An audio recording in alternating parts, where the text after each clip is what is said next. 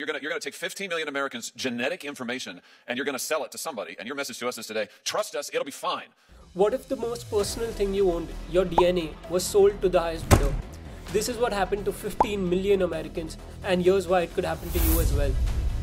It all started with 23andMe, the home DNA kit everyone trusted to reveal ancestry health risks, even family connections. But when the company filed for bankruptcy, they didn't just shut their doors, they put their crown jewel up for sale, a database of 15 million DNA profiles. How could they do this?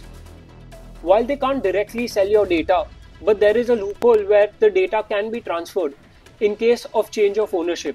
In Congress, well... I've got your privacy statement right here. It says that without their consent, you can't share their information. You're about to sell it. Senator, that consent is, essentially for, not real, for research purposes, and we are not selling it for research purposes. So 23andMe's entire model was built on licensing access to your DNA for research, striking multi-million-dollar deals with pharma giants.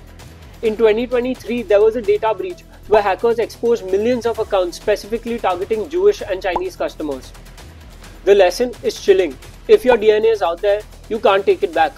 But you're not completely powerless. If you've given your consent to such services, you can log into the website and revoke your consent and request your data be deleted.